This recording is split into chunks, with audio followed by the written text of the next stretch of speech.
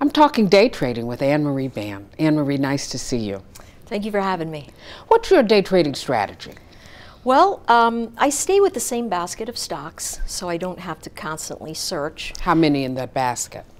Anywhere from 50 to 100, depending on how their cycles are running. Right? And I'll have alerts set up to look at those special events, maybe coming into the 50-day moving average or the 200 or something like that, that will alert me to the specific trend. Right? Because I am a trend trader and I'm a momentum trader. And so I'll do that, but I'm very simplistic in my approach. I use two technical indicators. I use Bollinger Bands and moving averages. And on top of that, just those two? Well, I use the Fibonacci's on top of that.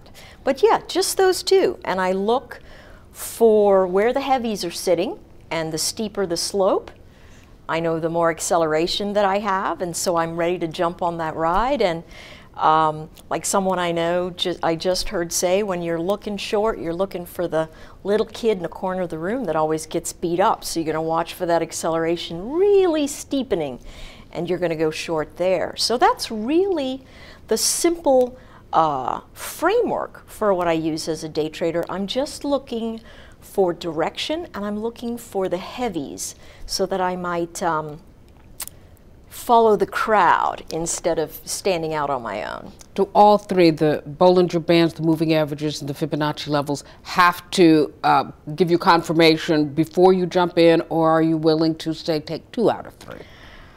Good question. Sometimes they will contradict each other, so you have to make a decision at that point. But what I try to do is make sure it's coming into an important level. Price is the most important thing.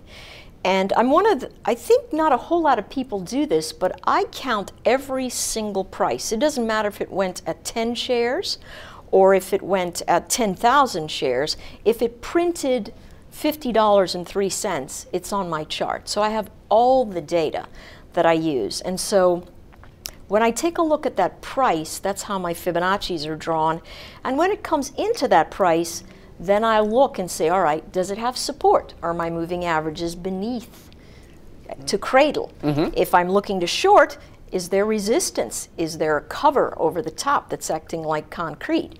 And if it's like that, then I'll just make sure that my Bollinger Bands are not saying, hey, we've got inflection ahead, and then I'll get in. But it's most price first. Then I want to watch to see if it's being cradled, and then I want to make sure that the Bollinger Bands are not saying, hey, it's time to reverse. What about those times that you're sitting on the sidelines and not invested? What do you do then? Oh, wow. I'm studying about what to invest in next. What to buy next. Okay. Yeah. Anne-Marie, thanks for stopping by. Thanks for having me. My guest has been Anne-Marie Baiynd. You're watching the MoneyShow.com video network.